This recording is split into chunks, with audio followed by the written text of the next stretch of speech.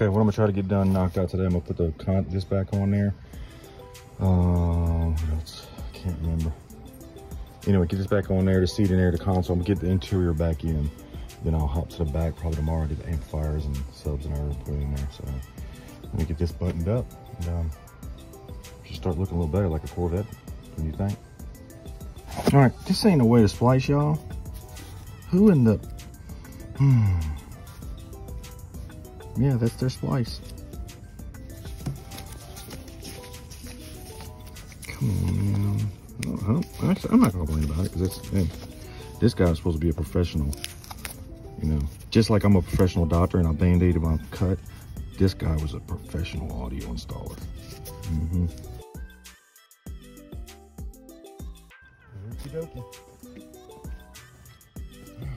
Seat's in it, but we have issues with the seat because wherever he bought it from, the mechanism that moves it back and forth is gone. But it's good for now because I can still get behind the seat. So I'm gonna shut it up for the night. Call it a night. But here it is back in it, and that's crazy right there because the carpet is not reaching up high enough. Some double-sided tape on it, sticker. That's the first I ever seen that. But anyway.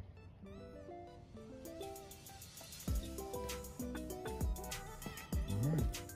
Get her cranked up, get her moved back.